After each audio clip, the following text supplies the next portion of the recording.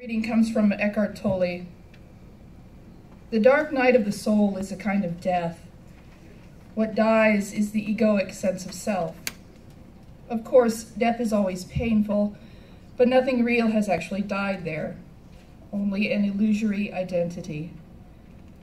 Now, it is probably the case that some people who've experienced this transformation realize that they had to go through that in order to bring about a spiritual awakening.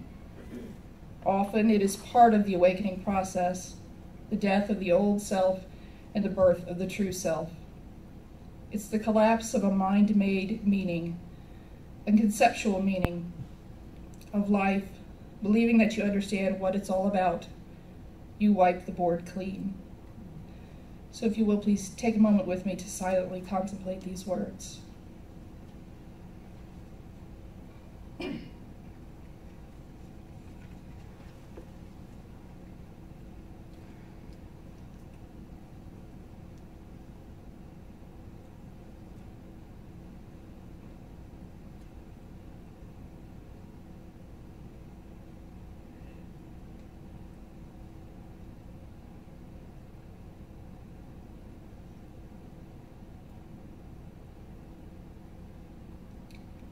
And so, centered here and now, I recognize the presence of Spirit flowing through this moment, expressing as each person present. I see clearly the divine shining brightly throughout this service. I know all is exactly as it should be. Nothing is amiss. And I give thanks. Thank you for Reverend Cece and her message. Thank you for the presence of everyone here today. Thank you for the bright light that is this, God's life. And so it is.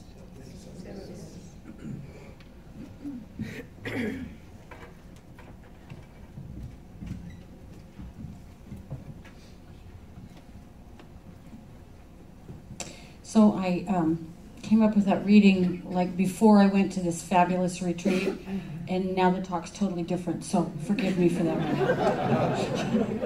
I just got back from a Quaker retreat, actually, from the center, through the Center for Courage and Renewal, and it was a retreat for clergy of all stripes, and it was a wonderful, wonderful experience. It was one of those places where my soul gets renewed, you know, and so I am in a totally different space than I was when I left.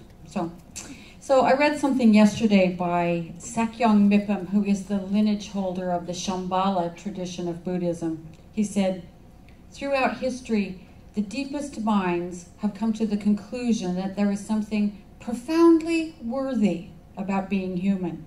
Something profoundly worthy about being human. Something that he calls basic goodness. And I love that line, because that's what we're here to examine. That's what we've been exploring, is this basic goodness and how we can touch it within ourselves through the lens of these 7 sacred truths of spiritual power. All is one, honor one another, honor oneself, the divine power of love, following the divine will or the divine life that lives within us, seeking only truth, and living in the present moment. And we've talked about how to use these truths as guideposts for our lives. The result, as I think about Eckhart Tolle's discussion of the dark night of the soul, and then a rebirth, the rebirth does not have to be the result of a dark night of the soul. It often is. But it can also be it can also arise from following these guideposts, from really living from that spiritual power that we're all born with. What I call divine rebirth happens when we start to live differently as a result of opening ourselves to the inner divine. We die to an old way of being, that mind-made existence that he mentioned, an old way of being that's fearful, self-centered, resentful, unforgiving, lonely, self-deprecating, self-loathing in some cases. And we're reborn into a truer self. We're reborn into an innate sense of our own worthiness and basic goodness. We become aware of ourselves as powerful and beautiful and beloved, as loving manifestations of the one life of the universe. So I was thinking about and meditating on these 7 truths, and we've been talking about living from them, and I think they bring us to a point of rebirth. They bring us to a point of awareness that doesn't let us go back into our old ways of being. You know, we are born and then reborn as even more of what we came here to be, as even more fully and completely ourselves, more joyful, healthier, more prosperous, more happy in community. We are able to give the gift that we came here to give, the gift that is unique to each one of us. And there's a wonderful story from Kabbalah or mystical Judaism that talks about this idea. Imagine that you're a master artist and you have a fixed amount of gold which you've melted down, and you're about to pour that gold into a mold that will produce a work of art that casts a magical light that will permeate the whole world and produce the highest awareness possible throughout creation. But as you pour this precious gold into the mold, it cracks and the gold runs out and disperses. And the only way you can finish this work of art is to go and collect all those flecks of gold that have scattered themselves all over. But as the gold spreads, the flecks split up and become smaller and smaller and smaller, and each one becomes surrounded by a shell of dust. So you can't even see the gold. All you can see is the dust. And since it's spread everywhere, the only way you can gather it together is to enlist other people, to employ the help of many, many others to collect it. The gold, of course, is the light of divine consciousness that's in each one of us, and each tiny particle of gold is what the Kabbalah calls a spark of holiness. A spark that, if gathered together with all the other sparks, would radiate ultimate awareness. But the only way this most sacred work of art, of awareness, can be finished is for each one of us to raise up the sparks of gold that we find, where we catch a glimpse under the dust and see a glint and raise that spark up out of its dust. And the only way it can be finished is for each of us to realize that everything we see, everyone we see, every rock and every tree and every plant and every animal and every human is a shell of dust that contains sparks of holiness. So our work is to recognize that the earthen shell is just that. All earthen shells are just that. That they are containers hiding, covering up this spark of divine life, and that to realize that in every moment of our lives, no matter what, in every moment of our lives, we have the opportunity to raise those sparks up with loving kindness, with clear awareness, through living in harmony with the universe. And it's to recognize that our earthen vessel, too, is the container of the holy, and to raise up the sparks we find within ourselves, most importantly. This whole process is what the Kabbalah calls tikkun olam, the restoration of the world. So as we raise these sparks of holiness through consciousness, we release them from their shells of dust. And as we do our work from these 7 truths of spiritual power, we are raising sparks all over the place. And as more and more of them are raised and released from their shells of dust, we start to see a kinder world. We start to see more love in our lives. We will ultimately see a world that works for all life. And that is our organization's vision statement. We see a world that works for all life, for everyone, for every plant, for every animal, for everything. And these opportunities to raise the sparks are boundless. They're boundless. Opportunities when we choose our activities, when we choose what we're going to watch on television, when we choose, as pointed out in the Kabbalah, what we eat, for eating is the sacred act, when we choose how we spend our leisure time, when we choose how we relate to one another, whether it's a business associate or a friend or a stranger. Everything in daily life presents us with these husks containing sparks of holiness. And I love this metaphor of the gold poured into the mold and the sparks, because it reminds me that it all counts. It all counts. I don't get to give myself a pass when I'm feeling cranky and the bag boy at the grocery store is slow. I don't get to give myself a pass when I feel like the speed police are out and those people in front of me clogging up every single lane doing 60 in a 70 zone. I don't get to yell at them. You know, I have to remember that they are containers of divine holiness. And I get to raise them up in my prayer and in my consciousness. I get to calm myself down and say, oh yes, even this moment right here, I'm confronted with the opportunity to raise someone up in consciousness and help them polish the dust off the gold that they are.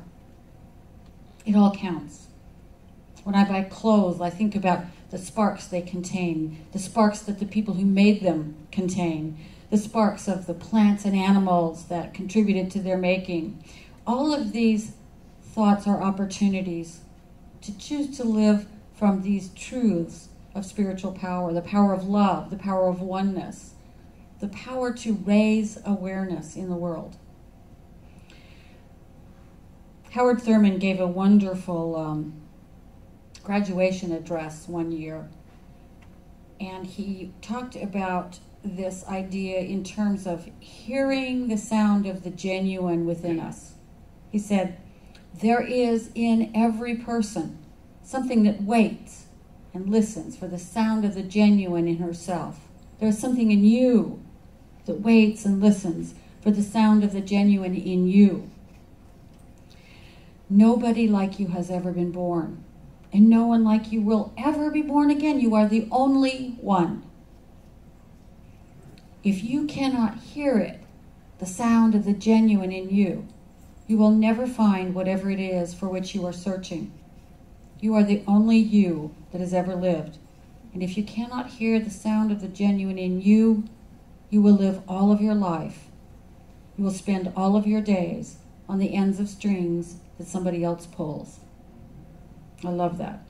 If we don't listen for that deep voice of the genuine, of the power that is within each one of us, we wind up being pulled by the strings of the outer world, of the common everyday world. We get pulled into resentment. We get pulled into judgment. We get pulled into boredom. We get pulled into separation from one another, into that deep soul ache of loneliness. That deep voice says to us, look inside yourself and find that glimmer of gold. Look into the eyes of that person next to you and find that spark of holiness. Look into all that you do and see that it is merely an earthen vessel for something powerful and beautiful. Speak to that glimmer in yourself and raise it up. Watch it emerge and connect that glimmer, your glimmer, to the glimmer in the world around you, and step into your own true nature, your divine nature. That's what I think it means to be spiritually reborn. Is to just realize that we and everyone else, we and all life, is all one. It's all the same. It is everywhere we look. This thing that is within you, this genuine, is yearning for connection, for expression, for connection with the divine everywhere. With the divine everywhere. And I read something that said that the yearning itself is its own answer, because we follow our yearning for connection with the divine into connection with the divine. The yearning is its own answer. We connect by letting that spark of divinity within ourselves touch the spark of divinity within another, or in an animal, or a mountain, or a flower, or a lake, or whatever it is that we see. And so when we start to view life through the lens of these principles of spiritual power, we will be drawn to some really countercultural ideas. So be prepared. Countercultural, because our culture is not one that prizes conscious awareness. It prizes prestige, money, possessions, status. One of the greatest examples I can think of is panhandlers. I don't know about you, but for a long time, I used to work with a guy who would berate panhandlers as he walked by them. I simply didn't look at them. And then I started to cross the street so I didn't have to be near them. And then something in me changed, and I found a story that made me remember the sparks of gold that are there too. It's a story about the beggars at the Western Wall in Jerusalem, which is a holy, holy site. It is the holy site in Jerusalem. It's the Western Wall of the temple that was destroyed in 70 AD by the Romans. They're called schnorrers. They have a special name, schnorrers. And they solicit everybody for money, everybody who's there. Rabbi David Cooper, in his amazing book, God is a Verb, wrote about the schnorrers. And he said that, you know, they were so continuous that he's been interrupted even when he was standing there with his eyes closed in silent prayer. So he just got used to carrying coins in his pocket, and he would just pull one out and hand it over. He wouldn't even open his eyes. Well, one day, a schnorrer came up, one of the schnorrers he saw every day that he was there. And Rabbi Cooper didn't have any coins, so he reached into his pocket and pulled out a 50-shekel note and said, "Do you have change?" Well, the schnorrer reached into his pocket and pulled out a huge wad of notes, worth hundreds and hundreds of shekels. And Rabbi Cooper thought about what tourists would think of that, and he laughed. One of us would probably think, what gives here? This guy probably lives in a mansion and he comes out here and scams tourists all day, right? Not true. Not true. What Rabbi Cooper knew is that this one man gathered up funds that supported 24 families. He lived in a hovel, and he gave nearly everything that he collected over to these 24 families who needed support. One tourist even complained to the rabbi. He said, "You know, these schnorrers are arrogant. They don't seem to be grateful for what you give them."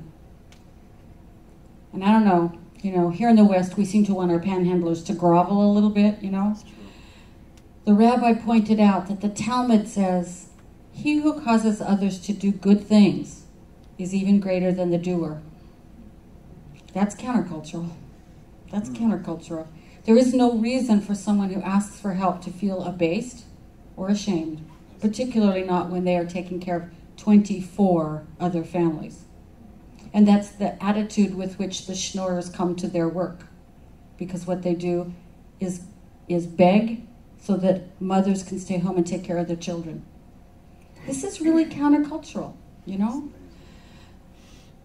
When we give 50 cents to a beggar or a panhandler, we usually think, I'm really good, aren't I? I'm really good. We want to feel good about it. We forget that the person who asked gave us the opportunity to feel good. We forget that you know, we have to give that person their due, to honor them for providing us the opportunity they gave us. Countercultural. We're asked to remember that we're all one, and to honor ourselves in the very highest way by remembering that the one who asks and the one who gives are one as well. And this is true when we need to ask for help. So many of us are so loath to ask for help when we really, really need it. We're giving an opportunity to someone to help us from their hearts. Maybe that will help those of you who can't ask for help. I know I'm one of them. You know, when we honor the sacred nature in each other by giving and receiving, whatever it is, love, 50 cents, a hand, help, a ride, a kind word, a smile. When we give and ask for what we need, we're honoring that spark of life, that divine spark within each other. We are living from love. We're following what I call divine will, that part of us that knows that what the person standing in front of us, no matter what, is a spark of divine life. We seek truth. We seek truth in the moment. The truth that this one standing in front of us is divine and has asked us, has made a great gift to us by asking or by giving, if we're the one asking for help. All of these 7 truths that we've been talking about point to a whole way of being that's countercultural, because it asks us to remember one really, really important and very countercultural thing. We belong to one another. We belong to one another. We do. Your joys are my joys, and my sorrows are your sorrows. Your giving is my receiving, and my giving is your receiving. When we remember that we absolutely belong to each other, we have the courage to act from that divine spark within us. We have the courage to honor ourselves and each other and the planet. We have the courage to be vulnerable enough to really act from love, to really ask for help when we need it, knowing that we're giving someone the opportunity to love us, to take the time to listen to what our deepest self is telling us in every moment, in every situation. There's a man named John Indermark. I have no idea who he is, but he said a great thing. He said, spiritual life and transformation are ultimately about coming down off the mountain and living the transformed life in places where fear runs rampant and love is in short supply. Amen. That's what belonging to each other is all about, I think. It's about gaining a little bit wider perspective, a little bit more expansive consciousness, to come down off the mountain and live with what we've gained while we were up on the mountain. Live with what we've gained when we've been thinking about and living from and practicing these 7 sacred truths of spiritual power. We remember that by doing that, we have been reborn. We've been reborn into a more conscious version of ourselves. And we remember the sacred truths of our power and live transformed lives in places where fear runs rampant and love is in short supply. In other words, everywhere we find ourselves. Love is in short supply on this planet, and fear runs rampant almost everywhere we go. So we can be bringers of belonging, of love, of the ability to see that spark in someone else and call it forth. And that's how we bring a new consciousness to the world. It doesn't happen. You know, I was reading in Rabbi Cooper's book, God is a Verb, about the Jewish concept of the Messiah, the Kabbalistic concept of the Messiah. And it is not a person who's going to come and make the world over. It is the consciousness in every one of us that's going to make the world over. I think it was the Dalai Lama who said the next Buddha is not going to be a person. It's going to be all of us who bring greater awareness to life. Nobody else will do it. No one else can do it. It's only each one of us looking to raise up the sparks within ourselves and to raise up the sparks within each other and to raise up the sparks wherever we see them. It's only that will bring a new consciousness to the world. It's only us, all of us who belong to each other, who can do it. So let's just close our eyes now and come together in conscious awareness. Take a deep breath in and a deep breath out, a deep exhale. And as you continue to breathe, realize you are breathing in spirit. Realize that you are breathing out spirit. Realize that you are spirit breathing. For there is only one. There is only God. There is only spirit, life, universal intelligence, filling all of space and all of time with its presence, filling each one of us with its love, with its wisdom, with its intelligence, with its compassion, with its infinite power, with its infinite health and prosperity, with its boundless and unconditional love. We are the beloved of God. And as I rest in that truth, I know that this is true of every one of us. It is true of every spark of pure divine gold that has spread itself throughout existence. So I know for each one of us that we recognize in a way greater than ever before that divine spark within us, that we raise it and praise it, that we try our best to recognize it in ourselves every moment of every day, so that when we look out, we can recognize it in each other. We can recognize it in nature. We can recognize it in all life and all existence. And when we see it, quote, out there, close quote, we remember that it is in here, and we connect our spark with the spark that we see in the one in front of us. And in so doing, we raise a moment of the highest, most pure, most beloved consciousness. And in that moment, we raise the consciousness of our whole world.